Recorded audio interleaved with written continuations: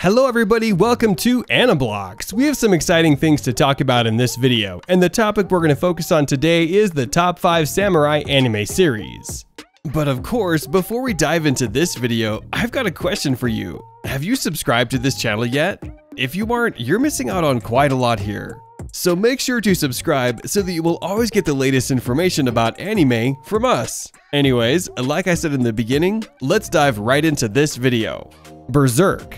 Berserk, which debuted in the late 1990s and was rebooted in 2016, is one of the most acclaimed and influential samurai anime of all time. The story follows a mercenary named Guts, aka the Black Swordsman, who vows to avenge his odious mentor, Griffith, who leads the ruthless band of the Hawk, samurai with relentless swordplay and concomitant bloodshed. Guts, who has been branded for death and is destined to be hunted by demons until the day he dies, embarks on a journey to defy such a heinous fate as waves of beasts relentlessly pursue him. Taking up the monstrous blade Dragon Slayer, he vows to exact vengeance on the perpetrator, hunting down the very man he once looked up to and considered a friend. Along the way, he meets some unlikely allies including Puck, a small elf, and Isidro, a young thief hoping to learn swordsmanship from the former mercenary. As the motley crew gradually comes together after deciding to join Guts on his quest, they will face incredible danger unlike anything they have ever faced before. Afro Samurai. Afro Samurai is a highly entertaining clash of cultures that finds a black samurai out to settle a personal vendetta in Japan, following the merciless murder of his father. Created by Takashi Okazaki and voiced by the legendary Samuel L. Jackson, the resulting flavor is far more unique than most anime, with a brilliant blend of futuristic samurai action, sci-fi fantasy, blaxploitation, and hip-hop music. Afro Samurai knows its audience and uses its self-awareness to capture the imagination by conflicting black culture with Japanese traditions. With constant swordplay and intense carnage geared for more mature audiences, there's nothing else like it on the market. Gintama. Edo is a city that saw the vigor and ambition of samurai from all over the country.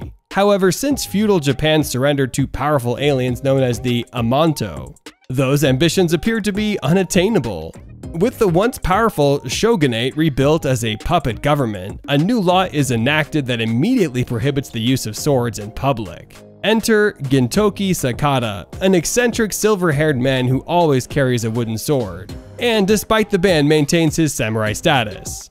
Gintoki frequently embarks on endeavors to help others as the founder of Yorozuya, a small business for odd jobs, though usually in rather strange and unexpected ways. The show's sheer longevity demonstrates its popularity, providing a consistent level of amusement that few series can match.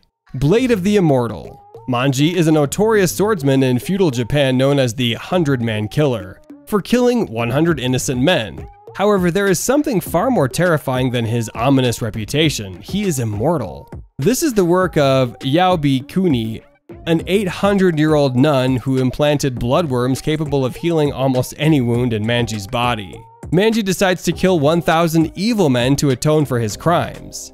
Yaobikuni agrees to this proposal, stating that if he is successful, she will remove his curse of immortality.